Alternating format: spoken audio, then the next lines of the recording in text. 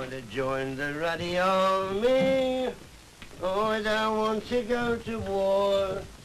I want to stay down around the streets around and live upon the earnings of a lady typist. I don't want to bandage in the windpipe. Things, faces, friends, places, years and moments half forgotten, laughs, fears, songs, tears. Memories are made of this.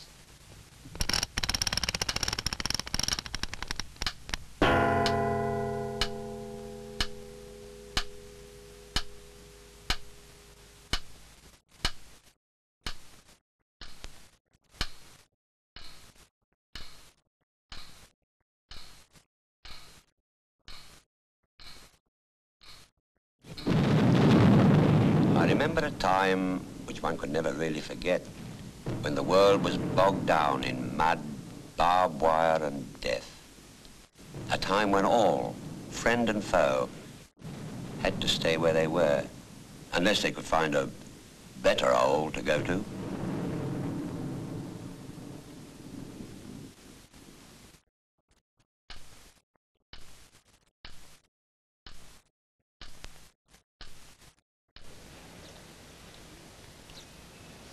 What my Uncle Charlie was doing out in Salonica in 1916, well, his guess is as good as yours. Ever since, Uncle Charlie has been trying to explain himself, but somehow nobody ever seems to want to listen. Anyway, Uncle Charlie says it wasn't much of a place, Salonica. Well, not in 1916 anyway. He wasn't too downhearted, though. If you knew of a better Ole, go to it. That's what he always said. Salonika was in Greece, my uncle thought. He recalled that everyone was there to fight the Austrians and the Bulgarians. First, besides the British and Uncle Charlie, there were the French. Well, it wasn't difficult to pick them out. But then, too, there were a lot of others that Uncle Charlie has always been a trifle vague about. When I looked it up, I came to the conclusion they must have been Serbs. After having been overwhelmed by superior forces the year before, the Serbs had returned to Salonika to fight on. A solid bunch, Uncle Charlie thought. Good-spirited and always sporting for a chance to get at the enemy. Come to think of it, the only Greeks my uncle ever saw did the washing up around the camp. But whoever they all were, every once in a while they would repair together to the local cafe to drink to victory for the Allies. As Uncle said, there were worse places. Places like Mesopotamia and the rest of the sandy, dusty Middle East, where the Australians and New Zealanders were battling alongside the Arabs to beat the Turks. Or places like the Eastern Front, snowbound for so much of the year with temperatures low enough almost to freeze the blood. There, the Russians were fighting the Germans, the Austrians, and the Turks again. I tell you, it was quite a battle in itself to make up your mind who were your allies in 1916 and who weren't.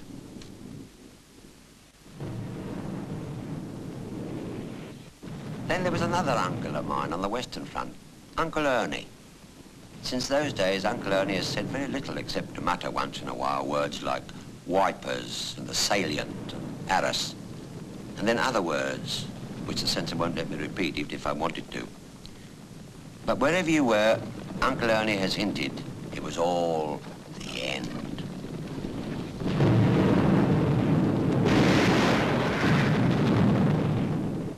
The constant shell fire, the horrible drumbeat of the guns, the rat-infested mud ditches called trenches, the gas that came over when high explosives didn't. Yeah, on the Western Front, a better Ole took some finding. There was a kind of quiet resignation among the people you fought alongside, as though you were all united by a common bond of hate. Not for the enemy so much, because you had a fair idea of how he must feel too, but for the whole miserable, murderous massacre. Yes, that's what it was. No, in 1916, there seemed no way out, no better Ole for either side to find.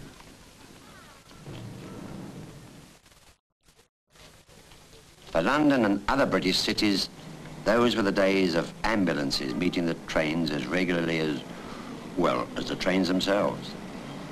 The days of ambulances and the days of flags. Buy a flag, mister, and help the wounded, the blinded, and the maimed.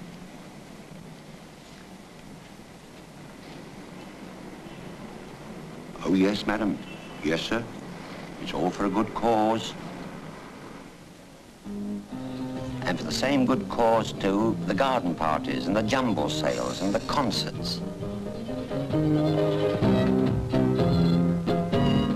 Not to mention the tea parties and treats for the wounded themselves.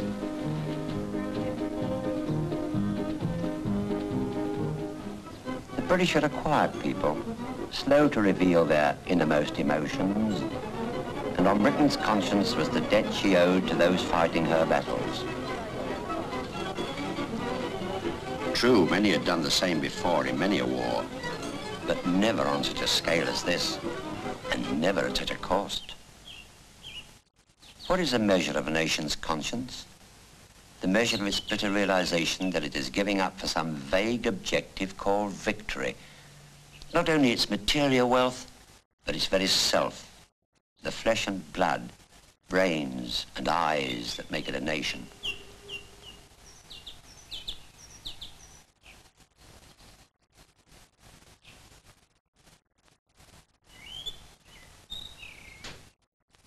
New limbs for the old lost somewhere over there amid the mud and the wire. That was the kind of horrible new industry that 2 years of the Great War had brought to Britain. What did you do in the Great War, Daddy? I got myself a new leg, son.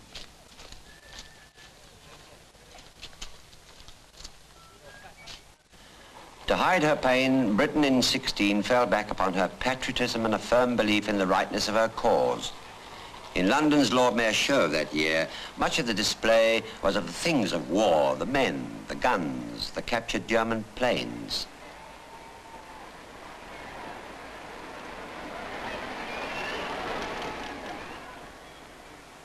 Then there were the receptions for the heroes, the ones that stood out even in a land of heroes. Processions, the speeches by the mayors. Maybe to us now it rings a shade false, but in truth, it was Britain hiding her pain under a bushel of patriotic fervour.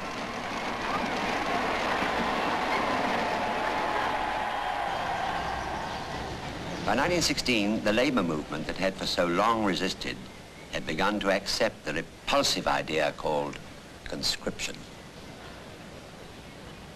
True, there were demonstrations against the calling up of certain married men before the single ones, but even these were tempered with the will to battle on to victory. After all, the British weren't the only ones fighting and dying.